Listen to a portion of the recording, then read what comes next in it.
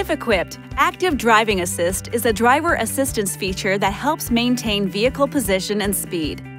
The system operates at speeds of up to 90 miles per hour or 145 kilometers per hour when lane markings are detected.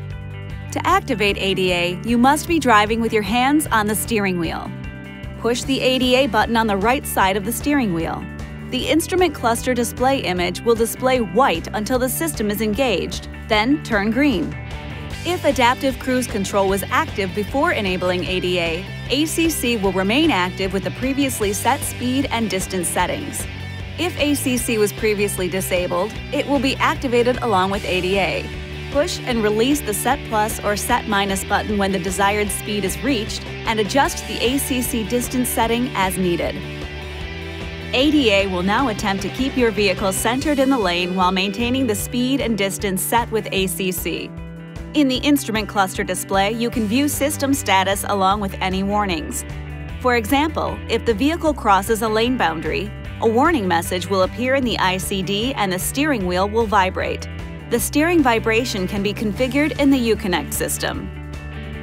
Also, if the system detects driver inattentiveness, such as hands off the steering wheel, the instrument cluster display glow, as well as the steering wheel icon, will change from green to yellow to red to warn the driver.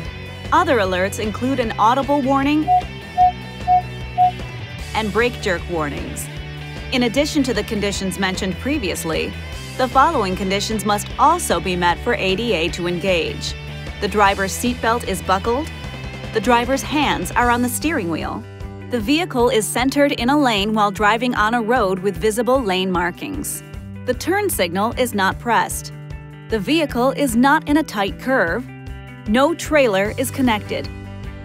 If any of these conditions are not met, the system will be temporarily disabled, then re-enabled when all the conditions are met. To turn the system off completely, press the ADA button again. Keep the system off when driving in more challenging situations like urban environments, construction zones, bad weather, or on poorly maintained roads. Remember, the ADA system does not warn about or prevent collisions with other vehicles or obstacles, and will not respond to traffic lights, signs, or cross traffic.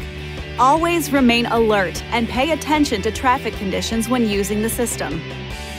This video is not intended to take the place of your owner's manual. For complete details and other important safety information, please see your owner's information.